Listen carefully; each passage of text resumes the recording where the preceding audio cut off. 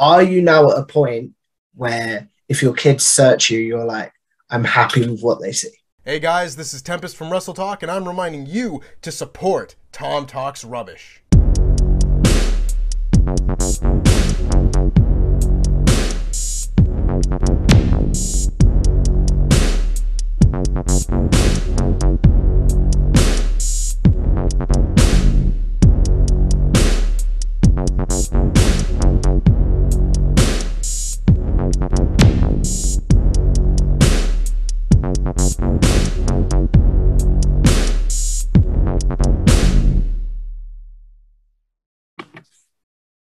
What's going on, guys? It's your boy, Tom Talks Rubbish, and today I'm back with another interview. This time, I'm joined by Will Washington from Grapsody, Day After Dynamite, and what was the other thing? Because my brain just went blank. I do apologize. It's all right. I'm Will Washington. I host primarily Grapsody. That's mostly what I'm known for over on Fightful, youtube.com/Fightful every Saturday. And then, I host Day After Dynamite for Fightful Overbooked. And then I'm also the host of Beyond the Bells for Women's Wrestling Army.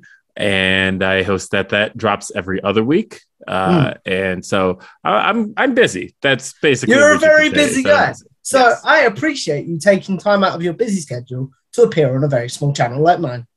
That's all right. I'm happy to, and I'm glad you asked. So if we take this back, because I love to go back to the beginning with my guests about where they discovered wrestling. Where does Will first discover wrestling? Birth. That's one of those things where I've been watching it my entire life. When I was growing up, I didn't know people didn't watch it because my brothers were fans. My dad was a fan. And so I just grew up in a house that it was on, and, 6:05 on a Saturday, 6:05 Eastern. So, keep in mind that I was born in California. So that would have been 3:05 West Coast time. And very, very early my time. Yeah. It would have been just middle of the afternoon, and I would watch my WCW Saturday night as a kid, and then that obviously parlayed into Monday nights, and I just happened to be growing up in the right time period because I was the Monday Night War hit right as I was kind of discovering myself as a kid. Ooh. And so that's where I got to really get to explore my fandom hugely. And yeah, I've been a fan my entire life. Pro wrestling and me are pretty synonymous. I haven't had a piece of my day or my time go by that it didn't exist. It's actually my frame of reference for like everything in my life. Oh, really? So like a special event, for example, do you have to pull up? If that was for a year, like, for example, what happened in wrestling that year, for example? Right. So, yeah, a good example is, if a friend of mine is asking, hey, what year did such and such happen? Or even what month? All I have to think of is what was going on in wrestling at that point. Mm-hmm. And usually I can kind of narrow down the two. One of my running jokes for the last 10 years, I've always told the story of that. I always remember when I lost my virginity because it was the night Triple H returned from injury at Madison Square Garden in 2002. So I know that was January 7th, 2002. And I'll never forget that. Fair enough. So if we continue on your wrestling journey, it sounds like the answer is going to be no. But have you had like a drop-off period? No, not at all. I suppose the closest I ever came was about end of 2018, or I guess the middle of 2018. I was kind of getting sick of a lot of things. But I'll say that All In as a pay-per-view really, and as a concept, really drew me in and reminded me of what things could be and how much fun I could have with pro wrestling. And that was the closest I ever came, but I didn't fully drop off. I think I stopped watching Raw for almost 2 years at that point. And even still off and on, I didn't really start watching Raw consistently again until 2 months ago. But for the most part, I had really fallen off with it. As I'd say that was my biggest drop off, was cutting Raw out, because I had seen every Raw from 1993 till about 2018. Oh, wow.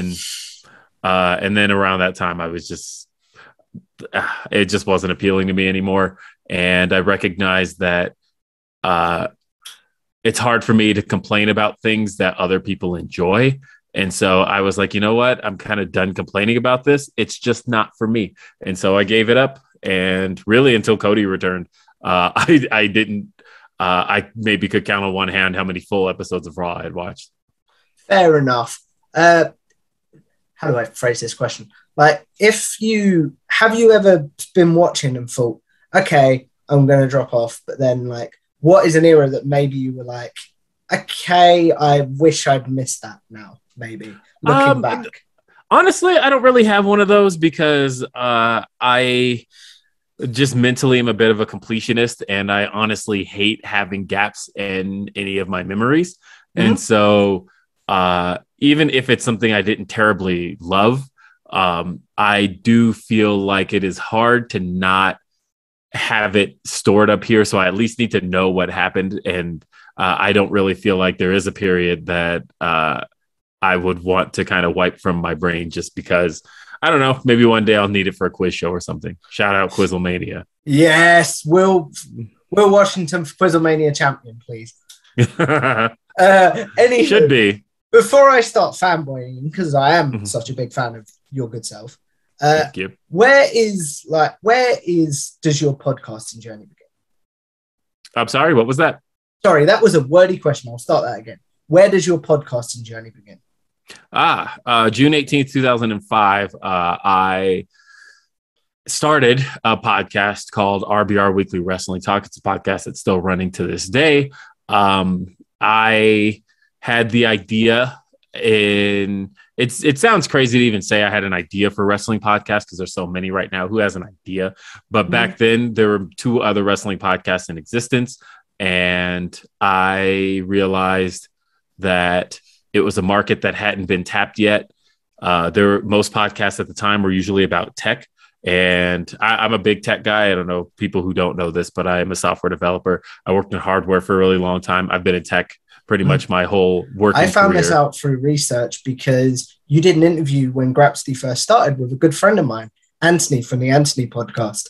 Mm-hmm. Yes. So, I watched that for my research. What a guy, by the way.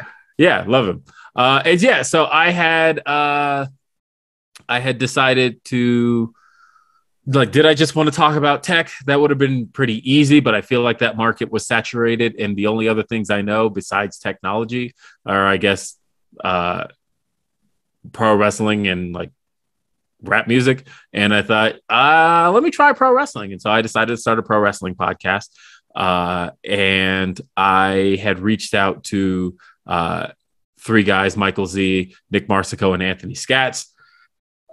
And they were kind of the foundation for me doing a podcast. And pretty much I got the same response from all of them. Nobody knew what a podcast was at the time because at the time, Apple hadn't even gotten into podcasts yet. Podcasting was something where you had to have a specific podcast application on your PC downloaded. You had to hook your iPod up, wait overnight, and then the RSS feed would feed your podcast onto your device. And then when you woke up in the morning, you'd have your podcast. And it was just, podcasting really was just about the distribution more so than the content. But in content, I wanted to do a show where we gathered on Skype.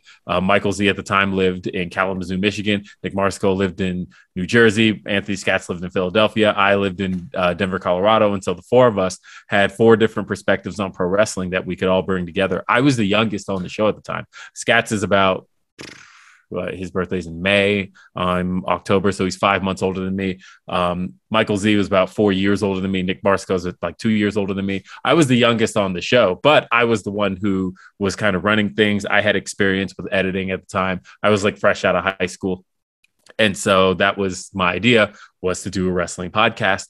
And what was cool was because of the fact that we had started so early on in the game, and we started out of a community because we were a part of IGN. Actually, we not like a part of the official IGN, but IGN had a message board community. It was huge at the time. It was one of the biggest message board communities on the internet at the time. And they had a wrestling board called the Wrestling General Board. And the 4 of us were frequent posters there. And so originally when we launched the podcast, we just posted it to that message board. But what was cool was that was a built-in audience already. That message board had like 1,000 users at the time. So that was a really easy way for us to immediately develop an audience that would listen to us. We would do live streams. They would show up on in the streams, be in the chat, and all of that. So when we finally expanded out and we launched the website and we put it all out there, everybody just kind of came with us. And so it was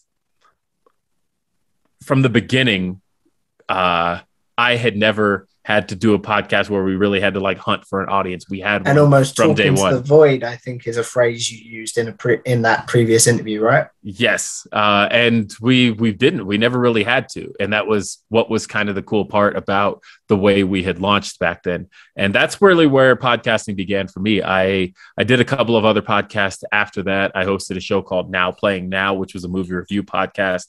And I did that for a few years. I hosted that with Darren Reynolds, Brandon Burge, Gerard Wilkinson, Heidi Vio.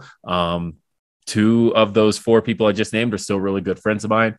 And like I try to see Heidi every chance I get. As a matter of fact, going to Double or Nothing last year, I had a layover in North Carolina where she currently lives, and we got to hang out. But yeah, I did. Nice. I did that podcast for, let's see, that ran from 2008. Last episode we did was 2012. So I did that for 4 years. And I did a morning show called Morning Toast with Michael Z. And so I've been podcasting pretty much as I can. I don't think a week of my life has gone by without podcasting since I was 17 years old. And to put that in perspective for folks, I'm 34. So oh, wow. Long time. I've been doing this. Again, like I said, the RBR that I mentioned, I hosted for 16 years. That's going to probably, when it's all said and done, still be the longest stretch. I don't know how long I'm going to do Grapsody. I would love to say I'm going to do it forever, but things don't last forever. At the moment, though, RBR represents the biggest stretch of my podcasting run. Before we get into Grapsody, you mentioned that you left RBR in you said what month, but my brain's gone blank. September of last year. Yes, of last year, correct? Yes. Why did you ultimately leave RBR? It was mostly for my own mental health. I guess this is the first place I'll really put that out there, that I, for a long time, was not happy with the show. And there was just a lot of clashing visions when it came to the show. And I recognized that I could very easily have put my vision out there. I mean, I could have forced RBR into what I wanted it to be, but I recognized that there were basically other personalities on the show that didn't want it to be that. So for me, I just realized that in order to see my vision of what I wanted a podcast to be at that stage of my life, because here's the thing, it's not to say that RBR wasn't who I was at one point, but I did recognize that I grew up on that show, right? I was 17 when I started. I was 33 when I left. And having grown up in front of the audience, one of the things that had changed for me was my vision on what I wanted my online representation to be. And really, I wanted it to be representative of who I am. And RBR at its core is, for better or worse, it's a very cynical show. It's a very, and it can be raunchy. It can be cynical. It can be over the top. And for a long time, that represented a lot of who I was. But I would say for the last maybe 3 years, it hasn't. I feel like I tried to approach things in a more positive manner. I try to not down on things so much, and really at my truest of true motivations, really what it was, and I said this to the guys at the time, was that I really wanted to create something that my kids could search. My kids are on the internet now. My daughter is 11. She is on the internet a lot. My son is starting to use the internet a little bit. And as they start to look up their dad and things that their dad says and does on the internet, I was questioning for a long time, am I putting out something that I would be proud if my kids found? And I jokingly used to say on RBR all the time, the answer to that was no. And so really by the end of my run on that show, I had just realized that my vision for what I wanted to put out wasn't necessarily what RBR was anymore. And I had to ask myself one of two questions. Do I either want to force RBR into something it's not, because clearly the audience still likes that? Or do I want to just go off and do something that I am more proud in the sense that it represents who I am today? And I think that was ultimately my motivation behind leaving RBR. I appreciate you being so open with that, by the way. That's actually like the first time I've really put that out there, and I'm sure that'll probably ruffle a couple of feathers, but for the most part, that's really what it was. I'll ask you a question off camera about editing and what have you. So if you want anything taken out, let me know. That's okay. I said it and it's said. That's what it's got to be. Okay. Moving on. So what comes next in your life? Grapsody? Yeah. So pretty much it was kind of instant. The first thing I did when I was doing RBR was I had that last year of RBR, those last couple of months, actually, I had started a YouTube channel called Wrestling with Will. And I found this, by the way, in my research.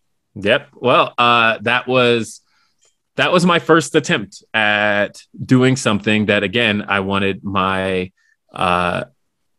kids to be able to find if they found it and wanted to know the kind of wrestling content I was making. That was more so what I wanted them to find. And so I had done a show called Wrestling. I started Wrestling with My Friends, which was a show where I was where what I did was I introduced my non-wrestling friends to pro wrestling. And I did a few episodes of that. But then I found out that was a really hard show to do around copyright strikes, right? Because essentially it was very difficult to show the wrestling without either way. It was a little bit easier for AEW content. The WWE content I had made pretty much all got snatched down. As someone that runs a podcast with Cassidy Haynes, where we watch wrestling every week, I feel your pain, brother. Yes. Do you know what I mean?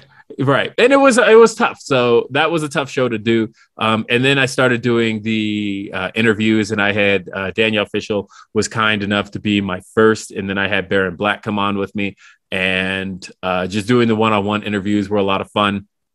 And then I started a show called Wrestling with Weekends. And the goal behind that show was, again, to just kind of take myself out of the negative space a little bit and do a show where I just kind of got to geek out about pro wrestling in a way that's who I am. And that's what I like doing. Is I very much am. I'm a fan of this stuff, and I have fun watching it. And if I'm not having fun watching it, then I don't want to do it. And so when I'm talking about it, I want to have fun talking about it. And so that was the goal behind Wrestling with Weekends. And it was to have a rotating cast of people. And I did that every Saturday. And I was doing that alongside RBR for a little while. And on the second episode of Wrestling with Weekends, so the first one I had my good friend Jesse Davin on. On the second episode, I had Phil Lindsay on. And Phil and I had previously done a podcast. We did the Revolution 2021 review podcast. And after the show was over, he and I sat around and talked for like 3 or 4 hours. We became great friends after that. Did you have that moment where, because people that I've spoken to have had that moment of like, why are we still talking, but like, we're still talking and no one's listening. This would be great content. Oh, yeah. I've had that plenty of times. I've said to Maria Candelas plenty of times, she and I have had some phenomenal conversations in the past to where I'm like, you know what? This would have been like a great interview if there were just like a camera right here. And it's same with Denise Salcedo. She and I have had just amazing conversations where we'll just sit around and talk. And I have said one time that one day she and I have to do just like a riding in a car with Will and Denise, because when she and I ride in a car together, we just get really, really chatty, and it would be funny if we did that as a podcast. But yeah, it was Phil and I, we did the second episode of Wrestling with Weekends, and it was the review of the CM Punk podcast, or the CM Punk review. It was the night after the first dance. And so again, it was just kind of a morning of getting to geek out about pro wrestling. We were all really excited. Phil was there at the United Center for that. Ooh. And so at that point, I knew after that show was over, Phil was somebody I wanted to kind of podcast with for a long time. I knew that was that he was just the right guy for me. And then really it was, I want to say, it was September 10th, 2021, that I reached out to, and it was such a last minute thing. As Reg will tell you, I was trying to come up with a new guest for Wrestling with Weekends. And I recognized that I didn't have one for September 10th was a Friday, and I didn't have a guest for Saturday. And on September 10th, I reached out to Reg and I was like, hey, listen, are you busy tomorrow? I really need a guest for Wrestling with Weekends. And Reg was like, yeah, sure, I'm in. And so Reg and I did the show September 11th that morning. And we, again, just had a great show, got to talk about the Black Wrestling's 500. And we just, the chemistry was there. We were having great conversation, just talking about the shows we were talking about. And after the show was over, so right before the show ended, actually, I said to Reg, hey, let me have you on again sometime. We got to have you back. And Reg said, yeah, that'd be great. Maybe one day me, you, and Phil do something. And that was where the light bulb moment hit. And the next day, I spent the whole day just thinking about it. I thought, okay, Reg was onto something. Me, him, and Phil, that's the right combination. That's the three. And that Monday, I approached Phil and I said, you know me, I've been podcasting for a long time and I have no intention of stopping, but I kind of have a different vision for what I want to see for podcasts. And I think I see Reg and Phil in that vision. And Phil was like, I'm in. And then I went to Reg after that and I said, okay, Phil's in. This is my vision. This is what I think I want to do. And Reg was in. And at that point, that was kind of the birth of Grapsody. The name kind of came to me on a car ride after that. I had already known Sean Ross Sapp, and I knew that that was kind of an option for where Grapsody could be. And so I reached out to Sean maybe 3 days later. Once we had kind of a game plan of what Grapsody was going to be, Sean was all in and he ran it by Jimmy Van. They brought us on. Grapsody was born, and that's how I ended up there.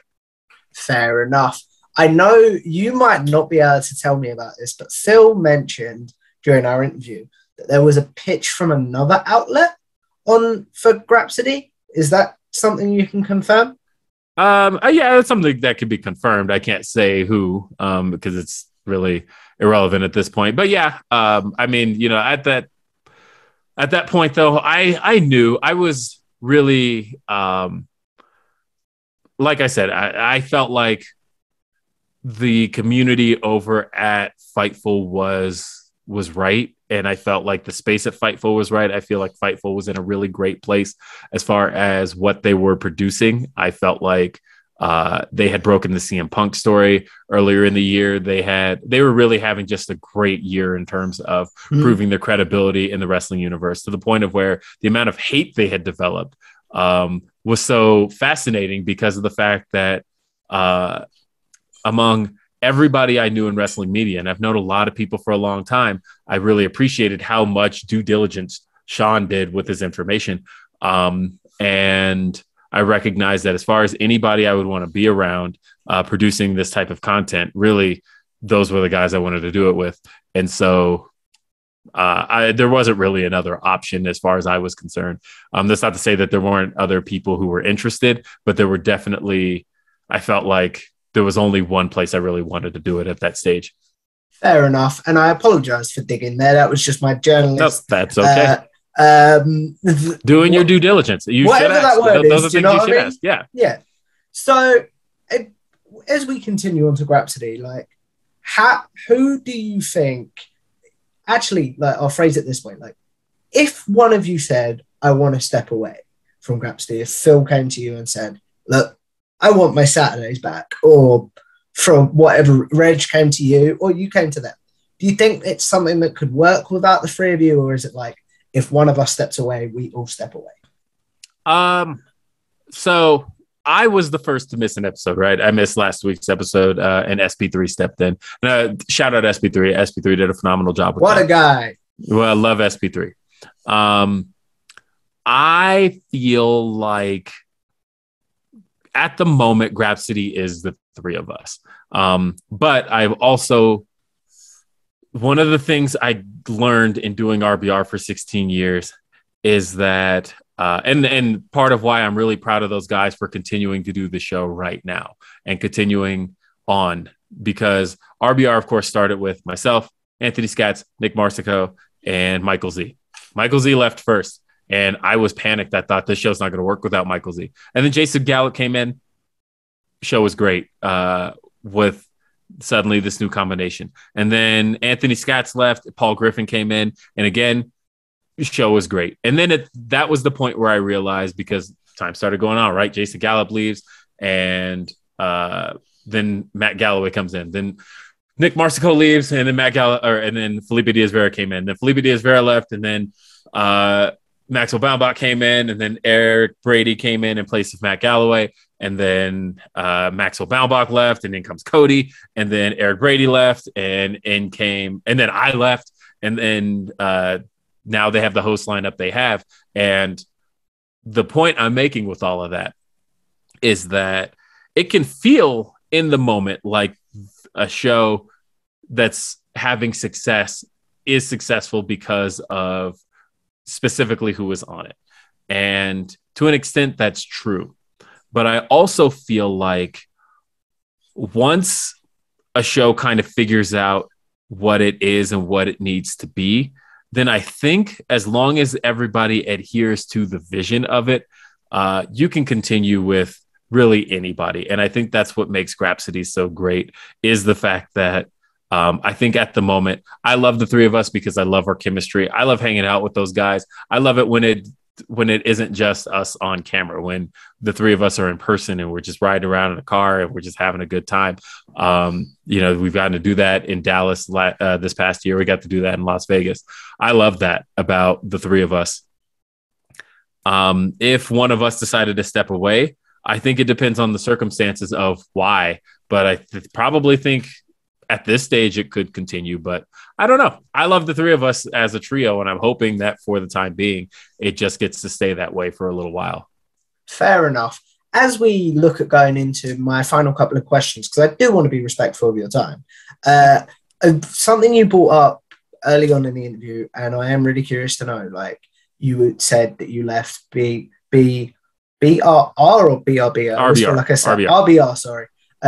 Because you were getting worried about your kids seeing the content that you were creating. Are you now at a point where if your kids search you, you're like, I'm happy with what they see? 100%. I think my kids know all my content. My daughter's watched Grapsody before, and she's especially watched the interviews because she's a big fan of Jade Cargill. She's a big fan of Red Velvet, and we of course had them both on the show. So that's always been kind of cool. And again, I do Day After Dynamite, and that is a show again where it's not to say everything on the show is positive, but I approach it from the standpoint of, look, I'm watching a show I like. I'm not going to like everything, but I am at least going to really accentuate the stuff that we do like, because that's what the show is there for. And I'm getting to do Beyond the Bells. And I think what Women's Wrestling Army is doing for women's wrestling is a very great thing. And I think just getting to be a part of that and getting to help push and enhance Maria Kanellis' vision for women's wrestling, I think anything I can do to assist that. And that's what I told her when I took on the role of host of that show, is that all I want to do is help her get her vision of women's wrestling out there. And so for me, yeah, I'm very proud of that content. I'm very proud of all the content I'm making. And that's not to say that maybe one day when my kids are adults, if they looked back at some of the stuff we did and said on RBR, that I would want that like scrubbed from the internet. I don't. I feel like I grew up on that show. I feel like people could see my evolution as a human. Hopefully that's the thing people could see. You know, I had some not great moments on that show where I got called out for certain things I had said or certain views I had had by a listener who had called me out, and we had conversations, we had discussions, and I looked back and went, you know what, that was misguided. That was not the right way to be. That was not the right way to approach that. And I'm going to change my view on that. And so, yeah, I got to have some real moments that I am proud of, that I grew up with, that I got to show my what I would feel expansion as a human in front of the world. And so, or at least in front of that audience. And they know me really well. And so I definitely wouldn't take any of that back. Okay. As we look at wrapping this up, we're going to do a quick segment that I call generic questions. Those of you that have seen my interviews before will know this is where I ask my guests their favorite match, favorite pay-per-view, favorite tag team, favorite superstar, and favorite theme song of all time. Basically questions that I'm sure Will gets asked on social media quite regularly. And now he'll have a place to be like, look, guys, I've answered this. Please go watch this. So what's your favorite match of all time, Will?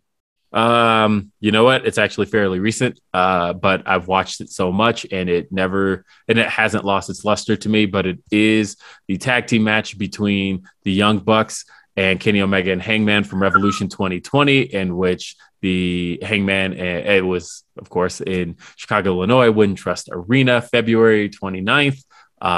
Favorite match ever. I think that is the perfect encapsulation of storytelling, of in-ring action, of a lively crowd. Everything you could want out of pro wrestling happened in that match.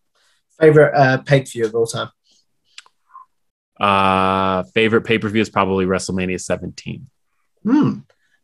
Generic answer, I know, but I know. I've seen it a million times. That's why, no disrespect, because we're running out of time, I've not gone too deep into that answer because, do you know what I mean? Yeah, that's fine. Favorite superstar? All time.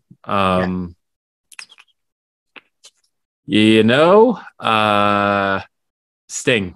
It's Sting. I was a big Sting fan as a kid, and I loved Sting in Man Called Sting era. I love right around the time I turned 10 was when he introduced the Crow character, and I was all about the Crow. And then and I feel like seeing him now and getting to end his career with this run that he's having right now, there's no better way I could think of wanting to see one of my childhood heroes go out. So at the moment, the answer is Sting. Just a quick question on this. Like, what is your thoughts on the bumps he's taking? Like the big jumping off things? Love it. I think that when I saw that headline that Newsweek put out when Sting signed about what it said, Sting signs with All Elite Wrestling, but don't expect him to get too physical. And Sting said, that sounds like a dare. And Sting has been out there just doing his thing. I love it. I've been at multiple Sting matches. I was there at Double or Nothing last year against the Men of the Year. I was there when he and Darby faced FTR. I was there when Sting and Darby and Sammy Guevara faced Matt Hardy, Andrade, and Isaiah Cassidy at Revolution. And I just recently at Forbidden Door got to see Sting do his thing. Got to jump off something huge. And I was screaming my head off. I love it. I love getting to see Sting in this element. I'm having so much fun with this run of Stings. You could ask for more. As a fan, love it. Fair enough. And then just quickly, favorite tag team and favorite theme song of all time? Favorite tag team. This answer probably changes throughout the years. Like my favorite tag team currently, like I'm between FTR and the Young Bucks. Like as far as what I love in pro wrestling, those two kind of encapsulate it. Like the New Day is an easy answer to give, but they're also a trio, and they defy what a normal tag team is and could be. So like but you know what though? I feel like my favorite era of tag team wrestling is still really the current era of tag team wrestling. So I am going to say the New Day. Fair enough. And then favorite theme song of all time? Oh, again, it's an answer that could change a lot, but at the moment, I'm actually gonna say